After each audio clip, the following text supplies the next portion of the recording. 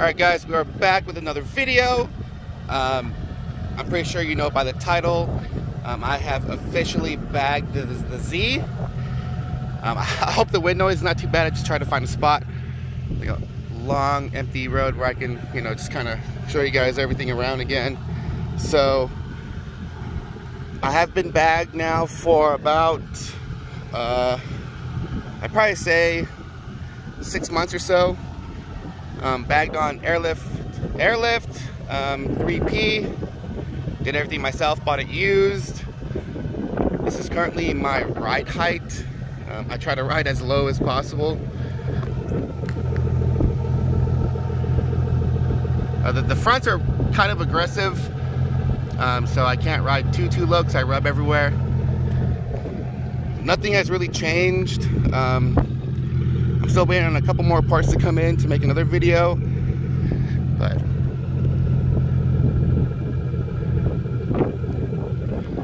the install was actually pretty easy. It's just like doing coils. If you've never done coils, it's just literally 3 bolts in the front, no, 4 in the front, 1, 2, 3, 4 in the back, and you got that done. And then the wiring, it's pretty simple. I got everything wired under the car, well, for my airlines. And then all the electrical is run through, well, the convertible, oh my god. So I had to pretty much semi-open the convertible top and then cut a hole in my trunk. I'll show you my trunk setup. It's probably a little dirty in here. Yeah, I got my camera here. So that's pretty much my trunk setup. I took out the spare, and then I did a wooden board on the bottom to make everything level, and then black carpet looking things, and then a little plywood with plexiglass, and then I wrapped all the wires black, that way it's kind of hard to see. And then, I mean, that's pretty much it. It's really simple. It's not perfect, there's gaps and stuff, but it moves around when I drive. And then pretty much back here, I had to drill a hole, run the electrical through there, through the soft top on the bottom, had to drill another hole, came through under my glove box, and then ouch, all through here, and then in through the firewall or the grommet thing. But let me show you guys it with aired out. Let's see. So I pretty much run right around 60 in the front, because I mean, look at that. There is no room to play. I mean, I rub, but I mean, it's just on like big bumps and stuff. So let's go ahead and air out and see what that looks like. And so this fitment is pretty much fender to lip.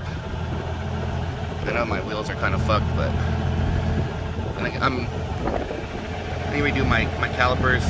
I am running a 10 mil, 2 5s put together, because they did clear my big brakes. So with this current setup I have now with the Volks, it's a 10.5 squared, and so this is originally the rear, but I put the front face on like one of the extra rears I had, and it made it stupid aggressive, and so I put that in the back, and it looks, check this out, and it's pretty stinking good. That's with no spacer, so this is pretty aggressive with no spacer and bagged with about -3 camber. And then that's pretty much it. I did the trunk setup myself for fun. Cost about 60 bucks. I do have another set of wheels I'll have to put on and show you guys, but if you follow my Instagram, I've been posting that for 6 months now. So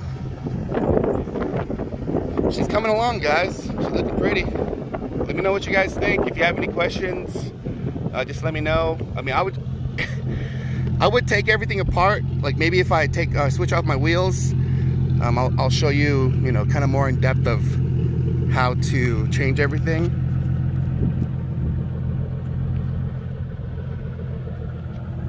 She's looking nice though. And then, oh, I'll have to make another video of what I'm building in my garage as well, so I can start having a little bit more fun. But that's it, guys. Let me know if you have any questions about it. It was probably, when I first bought the airlift, I bought it used. There was a guy online in the 350Z forum. He's like selling airlift for 800 bucks, no, 700 bucks. And so I thought it was a scam. I was like, hey man, you gonna do PayPal goods and services? He's like, yeah. I'm like, oh shoot, okay, I'll buy it. He's like, it's 100 bucks for shipping. So I was like, okay, 800 bucks for airlift. So I said, yeah. And so, I mean, I got it maybe a week later. I couldn't believe it. And it runs fucking awesome. I don't really air up for speed bumps unless I know they're there. You know, it's kind of too late if you don't know where exactly you're going, but I guess that's just the fun in it. There are different settings to it. I have a low one, which I always ride on, medium height, which are the roads that I don't really know, and then my high is just to get out of my driveway, or if I have a passenger.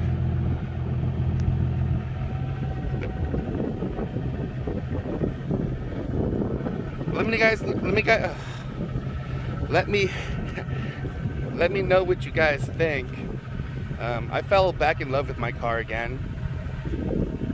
I think I was almost pretty much done with it. Like I never would have thought I would have went airlift, but the deal was too good. So I sold my my coilovers for 700 bucks. So I mean, I pretty much got it back for free, or you know, even.